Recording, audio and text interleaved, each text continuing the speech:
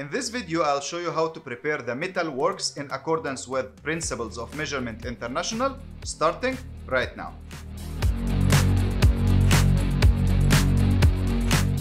Hello and welcome to Cost Engineering Professional. I am Ahmed Adel and here I help you develop the required skills and enhance your knowledge to develop your cost engineering career. So if this is what you want, surely this channel is for you. And with this out of the way, let's jump to the screen and see how to prepare the Metalworks Bill of Quantities. So Metalworks is section E of the BOQ when the BOQ is prepared in accordance with the Principles of Measurement International. And section E, which is the Metalworks, consists of 3 subsections. And the first one is generally about metalworks. The second one is structural metalwork. And the third one is the non-structural metalwork.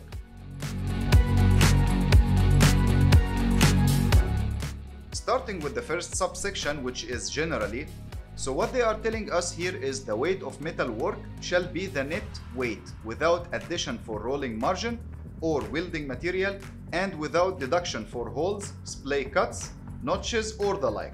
So the weight of the steel structure or the metal work that you are trying to measure should be the net weight of the structure without addition of rolling margin or any overlapping or welding material or things like that. And also, you should not deduct any holes or something there for the bolts or the rivets or splay cuts, notches, small openings, and all these things will not be deducted from the weight of the steel structure. Then the second point, it says, welded, riveted, or bolted work shall each be so described. So you have to write in your BOQ description whether this steel structure is welded, riveted, or bolted, because surely it will have a cost impact and it's important thing to describe in your BOQ item. Going to the subsection number 2, which is structural metal work, it's E2. So here, unless otherwise stated, structural metal work shall be measured by weight. So we measure always structural metal work by weight. And what do we mean by structural metal work?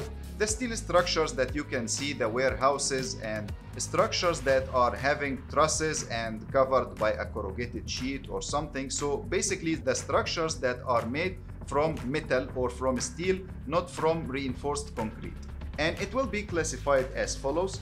Number 1, grillages, which are the steel foundations that will come under your columns. Number 2, you have the beams, which are the beams, steel structure beams that you will have for your steel structures. And we have stanchions, which are the columns or the vertical steel elements. Then you have the portal frames, stating the number. So the portal frames are frames of beam and 2 columns on the left and right. Then you have the roof trusses, and we know what is a truss. And you have also to state the number of the trusses. And then you have support steel work, which can include sheeting rails, braces, struts, purlins, and all this stuff.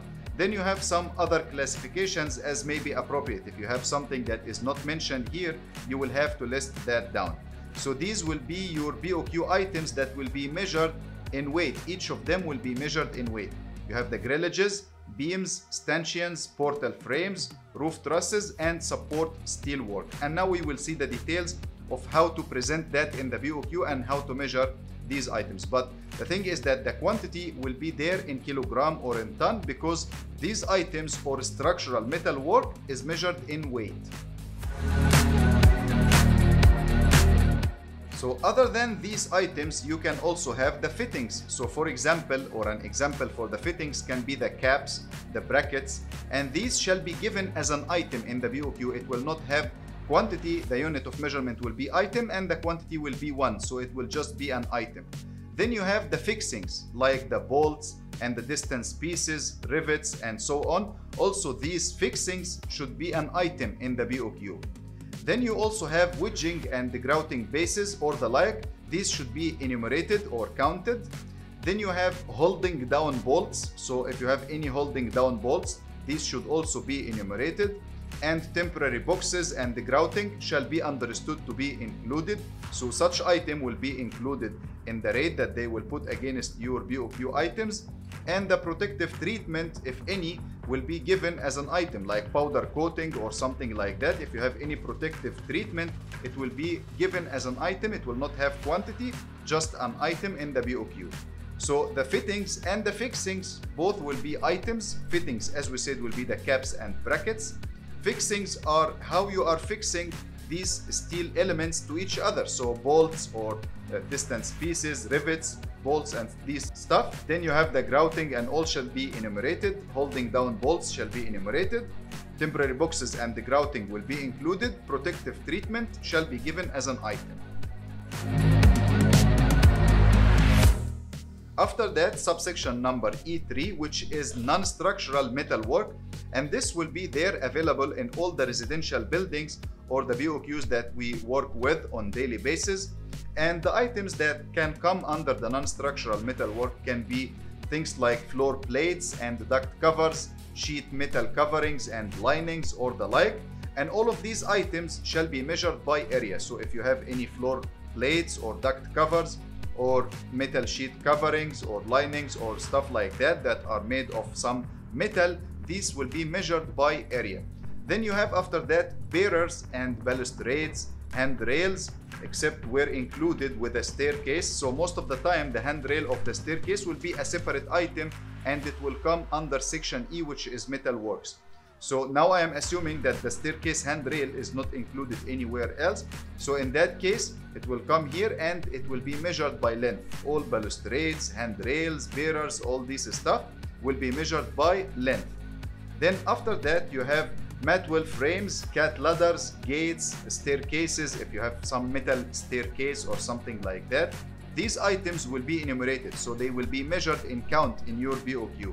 And actually, if your building doesn't have any structural metal work, but you will sure have some non-structural metal work, because you will sure have balcony handrails, you will sure have staircase handrails, you will have some, let's say, cat ladders and all this stuff. So these will be there all the time. It's a small bill of quantity actually, or a small division of the bill of quantity, but it is important to know all the divisions and what are the components of all the divisions. And this playlist here is where I've kept all the videos, the previous ones and the future ones also, of Principles of Measurement International, in case you missed some of them or you want to watch them again or you want to watch from the beginning. And if you enjoyed this video, don't forget to like the video and subscribe to the channel. And thank you so much for watching, and I'll see you in the next video. Bye bye.